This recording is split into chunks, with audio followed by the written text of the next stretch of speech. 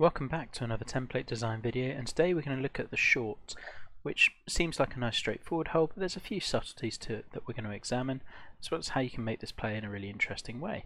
So here we are at the 11th on Sapelo River, which is an upcoming project, but this short hole is pretty much complete and it's probably my favourite I've built. So we're going to start by looking at this one before looking at some others. So what are we testing with this? Well, the shot value is very simply precision with a wedge. This is the sort of approach shot that you'd kill for on any other hole from the fairway.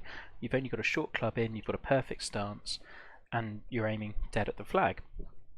So how do we make it tricky? Well, the large-ish green tends to be separated into very distinct positions, and typically it'll involve a thumbprint, which is probably a little bit clearer if I go about taking the putting grid off.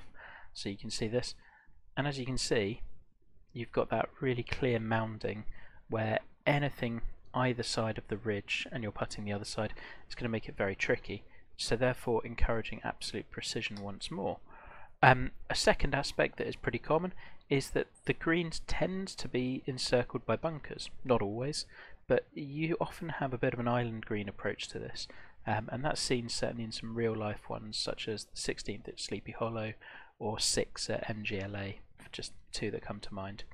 The actual putting surface is quite large, but the aim is that we're not just rewarding people for getting to the green, we're trying to make them take on very specific pin positions. And with that in mind, we're going to leap back into the designer view, and you can see the different pin positions and the problems they're going to pose. For the ones on the extreme left, well, we're making you take on a slightly larger carry to the bunker. You've got this little bit of a diagonal indentation here. But even with the green contours, you want to be absolutely stiff in order to hold the putt, because a little bit short and you've got a nasty putt up some pretty tricky slopes. There's a bit of a backstop that you can use, but you don't want to be leaving the ball on that downhill slope, or again you've got a nasty little putt. If you're going for the one in the middle, obviously potential for a hole in one, but within the thumbprint, which you can use as a backstop, if you're slightly long, you're facing a really tough putt over it and trying also not to then run down, and there's this little dip just in front.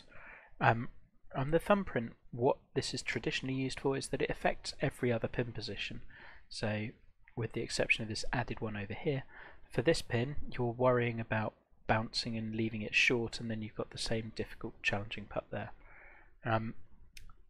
Then with this one I added one final little pin because I quite liked it. The green felt like it looked a little bit too small, so we added one little kind of cape-ish pin all the way over here, which again has its own little backstop, but you've really got to go for it, and pretty much missing anywhere on this is going to be really tough, and leaving it up here is no picnic either because you've got a nasty little putt down.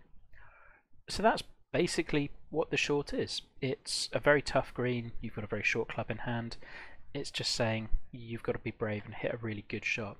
They need to look visually intimidating, and they tend to be on one of the most beautiful parts of the property, so I'll look to give it very good lighting and a great setting, overlooking this water as a bit of a nod to the Sleepy Hollow short. So we can look at a couple of others as well as how you might tweak or tailor this design. The next one we're going to look at is the 16th at Fisher's Island, and this is in fact a real course that's been brought into the game, and again it benefits from an absolutely stunning setting.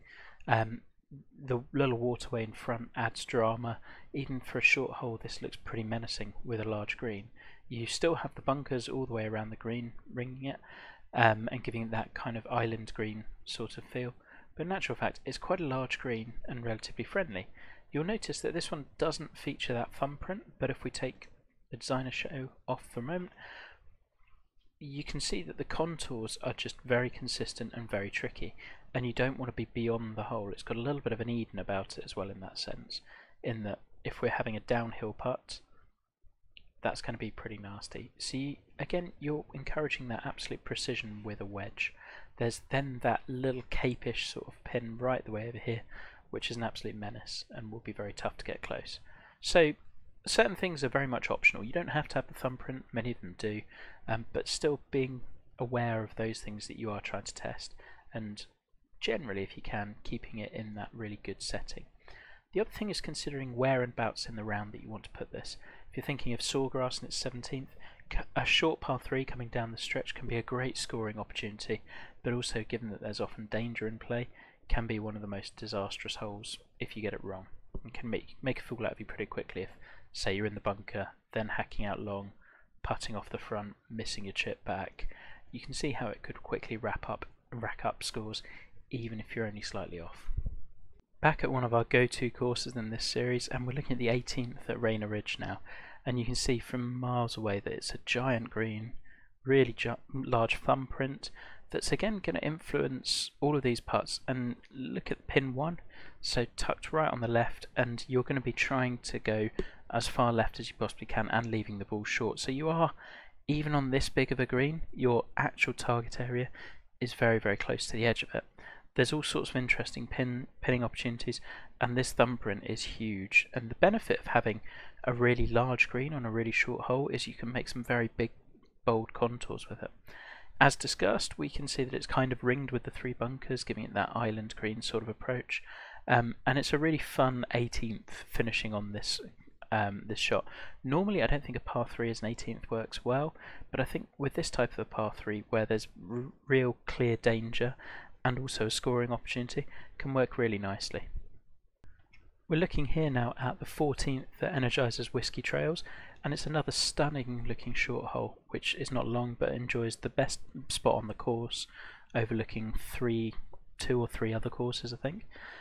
What's special about this one is you've got this, what he does so well, of these 2 little bunkers that obscure the view of the front of the green, so it puts a little bit of uncertainty as to where you should be landing it. Additionally, this whole green runs from front to back, so if you look at the elevation at the moment, 24 down versus 27, so 3 feet of elevation change just between the front and the back of the green in some 20 yards is huge. And in actual fact, as a result, the front pin is going to be your toughest, or the front 2 pins. I believe there's one even shorter than this.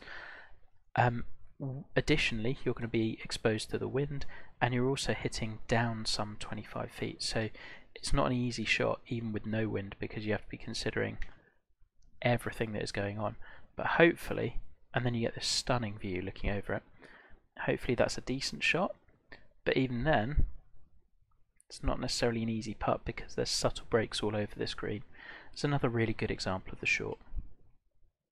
Now back at Springbrook, and another perfect example of the short, again around that 130 yard distance, which in game is a really good distance as well, as it can be between clubs for some people or forcing a pitch.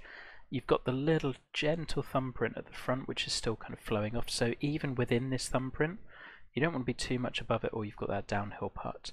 So it's still encouraging you to take on this false front, which is another added little feature that this short has. It's got that sort of cape-ish exterior that we looked at on Sapelo as well, and in terms of variety of pin positions, you'll probably have one in the thumbprint, one back here, and then a final one that's either just beyond the thumbprint or on this little plateau short here. I think the main thing with this one is just to try to have fun with the green contours, because you know that you're generally asking people to hit a very precise shot, and the length of hole is so short that you're really expecting that they will get it relatively close, and a bad shot, which I'd suggest this one kind of is still going to leave you a relatively decent look at birdie. Obviously it can change with wind conditions, but the other final thing I'd urge you to do before we go into a summary is be mindful when you're practicing putts, where are these putts tricky from? So with this one I've hit an average shot and I've gone long, and I've got a putt that's really going hard forwards and off the green once it gets past the pin.